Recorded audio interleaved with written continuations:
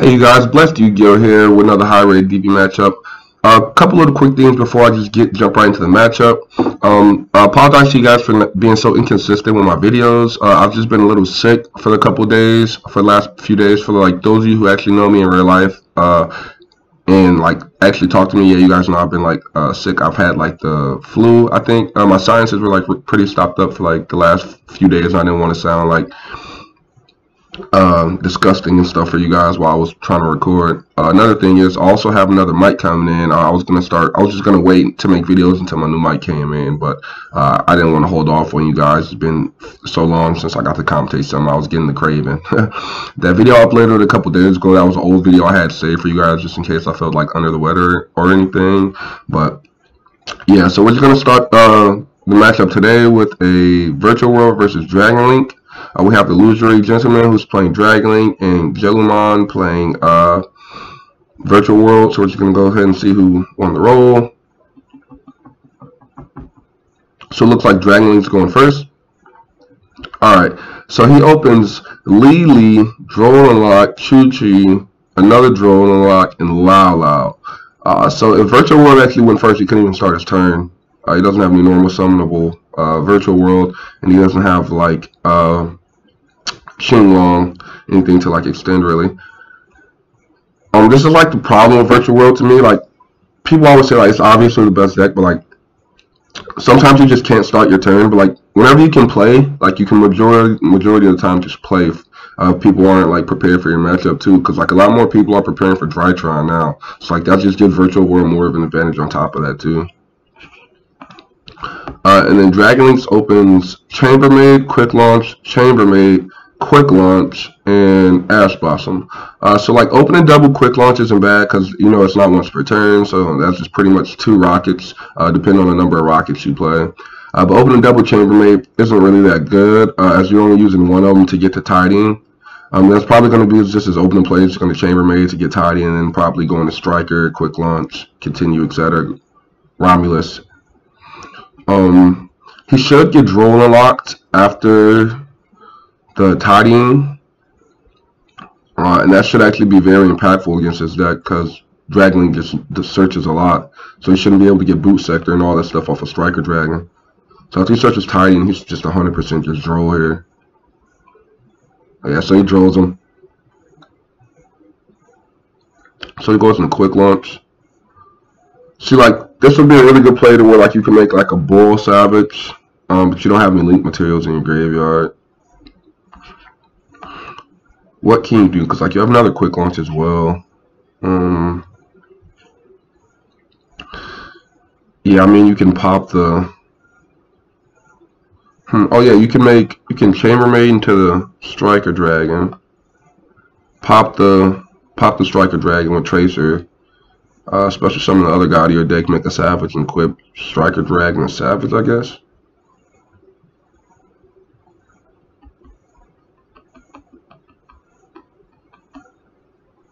I was gonna need a Fiber. Okay, maybe it's just better than me. I just don't really play Dragon Link a lot, so like the plays I see, I can tell if they're correct like after they do them, but like I don't really.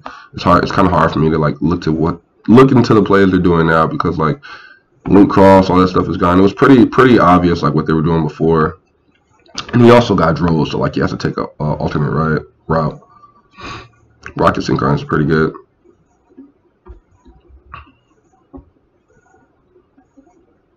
He's gonna Quick Launch again for Tracer. I'm pretty sure Tracer's gonna pop Rocket Synchron.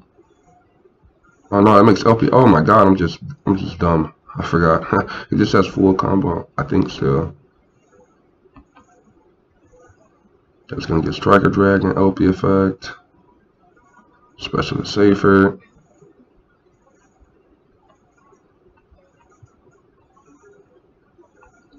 Turn Safer than the Pesty. Striker. Pop the Needle. Then he goes in the deal. Shout out to Grinder. This is his dude, and he's coming super rare, bro. This is his dude. He loves deal, bro. Pesty up, switch back to Tracer.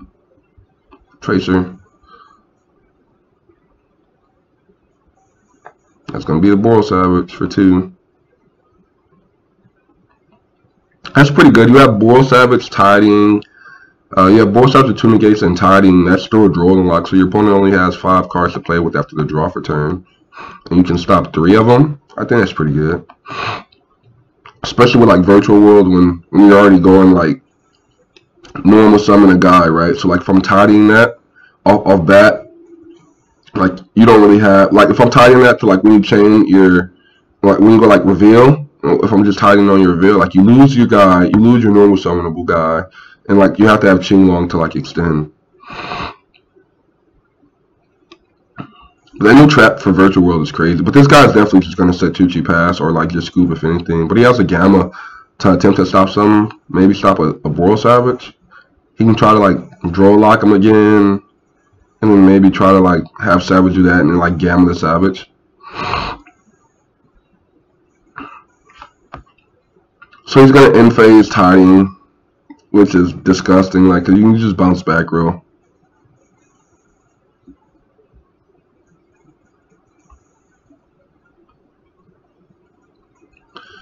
That's 3K with 2 negates. I'm pretty sure at this point, I mean, he has Ash Blossom for Gamma too, so like he can just Ash it.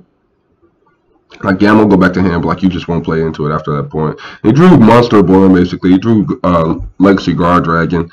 That should just put game on board by itself, to be honest. Tidying, Special Chambermaid F, get another Tidying. Or gets Hospitality. I didn't see a lot of people playing this card, but I saw like a good 75% of people playing it. It's pretty good though. It's not a bad card at all. Cause it's like what was that when Metaphors came out? What was that card? You send a vanilla guy, and then if it fills a vanilla, you send a dude from your deck and fills vanilla, you send another one. That card's pretty much like what Hospitality is, except instead of like Foolish and 2, you specially 1 and then sending 1. So like it's actually pretty good. So it's gonna draw him after that, of course, like I said. And then Boral Savage actually lets that resolve. He was trying to bait the Savage so he can Gamma, and that's pretty good illusionary just to be like, alright, that doesn't affect me here. It essentially was only stopping him from getting a boot sector. So he's going to go Guard Dragon for Tracer. And then he's going to go Deal Effect.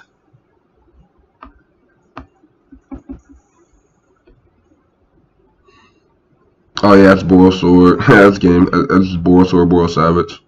So like he's just going to battle phase. If you got Nib, you got to have like Nib. Yeah, I don't even think he summoned 5 times this turn, to be honest. I wasn't counting. I looked away for like half a second. But yeah, that should just be game. I would have scooped when he summoned the sword. I was just a very unfortunate hand for the Virtual World player too, on top of that, not being able to like reveal anything to attempt to start his turn and get the only 2 negates off of Boral Savage. So like that way, if you're not playing right, you can try to make sure your Gamma at least resolves on his turn. Cause like to be fair, Gamma was like the most powerful card he had in that hand. Like the hand was pretty bad. Like so, of course, this time Virtual World will be going first. Oh, okay. So Virtual World opens Lao Lao, Triple Tactics, Talents, Qinglong, Nib, Desires. Not too good. He only has 1 Virtual World monster. Lao Lao is probably one of the better ones, but it's not Lulu. His Desires should probably net him some free cards. I'd probably Desires first, but he is going to get nibbed. So if his hand's not strong enough to play nib after Desires, it's going to be rough for him here. But he also has Nibiru for his opponent. And then Dragon Link opens World Legacy Guard Dragon, Rocket Synchron, Chaos Space, Nibiru. Yeah, Absolouter. He opens Absolouter as well. So he opens pretty decent. He has Chaos Space, which is like the main thing you want, and you have like a high impact hand trap versus your opponent. So let's see how this plays. If I'm Virtual World person, the first thing I'm doing here is I'm desiring. I'm trying to get some more cards. So yeah, he's just gonna Desires. Ooh, draw Gamma and card. That's just not good. So like one thing I always say, and I don't know, like if a lot of people agree with me. If you're going first if you know you're going first, like, and I know like Virtual World says like they want Gamma in the deck, so like their Ash box, so like their Desired Resolves or like their City Resolves. I mean stuff like that, but like essentially, like if you're going first, why do people keep in Gamma? I just never get that. I never get that. I always take that card out when I'm going first. I never get that. Like I never get that to me. It's always gonna be a break. The only times it's not going to be a break is if you open playable already and your opponent opens a hand trap. It's like if you open playable and your opponent opens a hand trap, fine. But like if you already have cards and like talents and Call by the Graves, you're making it very, very redundant to have that many amount of cards in your deck like when you're going first. Please, like if you play Virtual World, just do not put in Gamma going. Like, I know you're trying to stop, like, Stand by Phase, Lanciers, and stuff like that, but, like, you just take those at that point. Like, you don't want to make your deck worse for Lancier, like, especially when, like, people focusing on Dry Trimor anyway, you know what I mean? Like, I just think that's very incorrect. I don't know. I mean, I could be wrong. I just think that's very incorrect. Because, like, you see, he's literally going to go set Call by. I mean, he can activate Qinglong Special Lao Lao. He just says nah.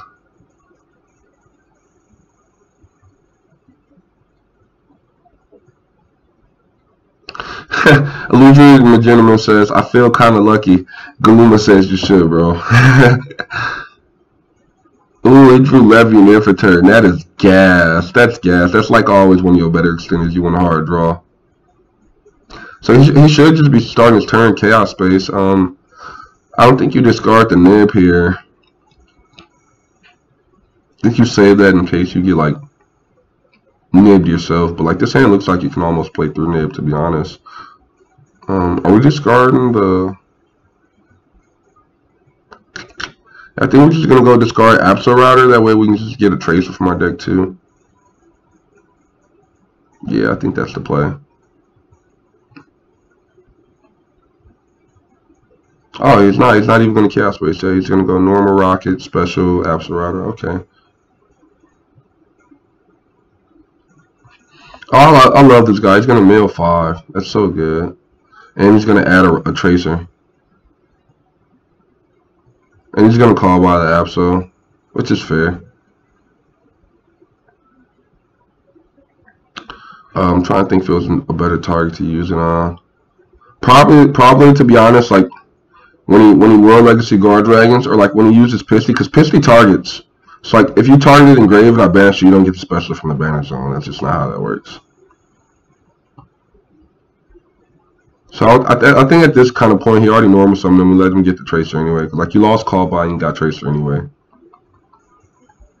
He's gonna Chaos Space, discard Trace for Wyvernbuster. So yeah, he should just be able to play through the rock here, no problem. It's gonna summon the Wyvernbuster. That's gonna get Striker. Striker get Boot Sector. He's thinking with a Gamma. To be honest, I actually think that if you were gonna Gamma, so at the point I Gamma, I probably would have still lost the Chaos Space, kinda. Or like you can save your Gamma for Boral Savage effect, but like if you're trying to make sure your Gamma Nib resolves, you definitely could Gamma the Chaos. Like he could have went Chain 3 Gamma on the Chaos Ruler and Chain Link 4. Oh no, Absol was Chain Link 2. Okay, yeah, Absol was Chain Link 2. Okay, yeah, so yeah, it was just smart to hold the Gamma for like a better play there. I definitely wouldn't have hit Striker Dragon with it though. I would have not hit Striker Dragon.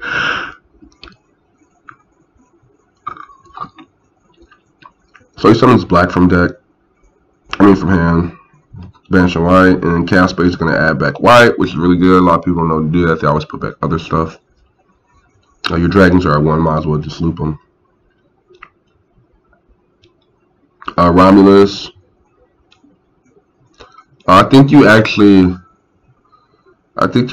oh yeah, you use Blackest too. Yeah, so you can't Gamma that either. At this point, I'm pretty sure you're just trying to make your Nibiru resolve, right? Like you're gonna go Nibiru wherever he has a big board, and then like when he has a negate on board too, because like it doesn't matter at that point, and then you just gamma as negate, and then your Nib's gonna tribute your driver and stuff anyway, so like you can use more gammas next turn if you clear your Nibiru.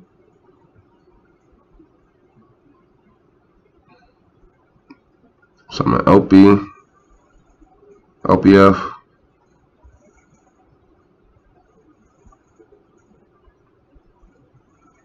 Make Boral Sword.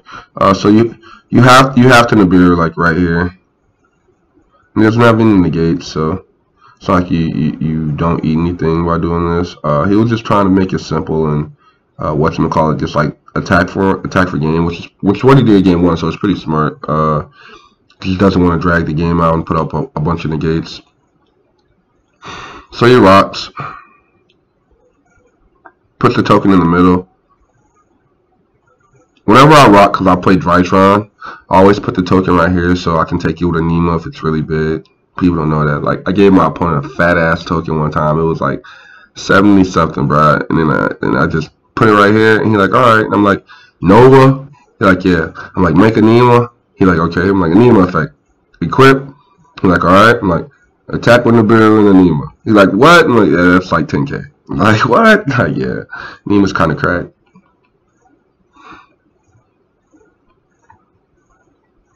It's gonna go into Striker Dragon. Pop itself, add back Recharger. Recharger F.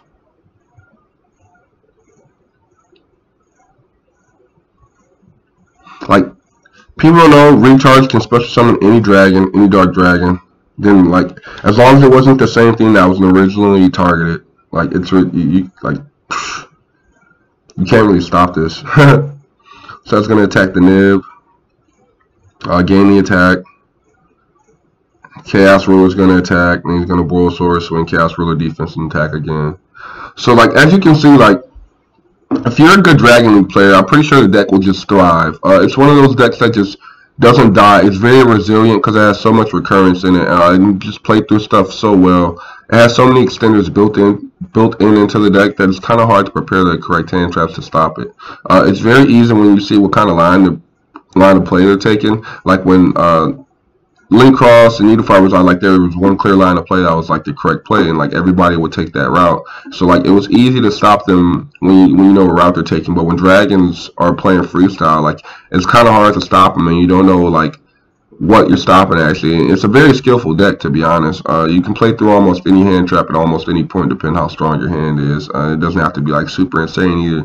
Just having like 2 or 3 of the correct pieces at the right time or searching the right stuff matters 100%. Also zoning matters as well.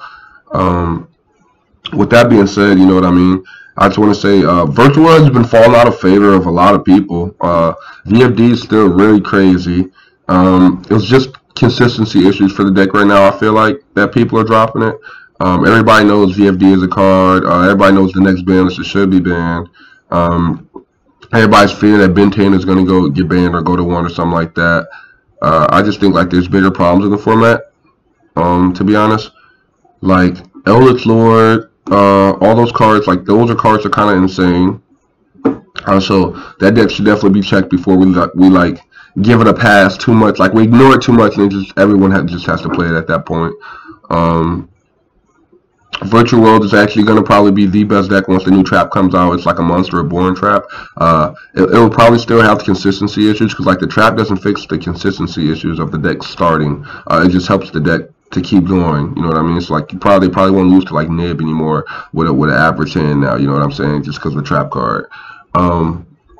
With that being said, you guys, a couple quick shout outs to my sponsors. Shout out to Pandemonium Gaming, Midwest Gaming, TDT Gaming. You guys should be able to see a link to all 3 in my description below.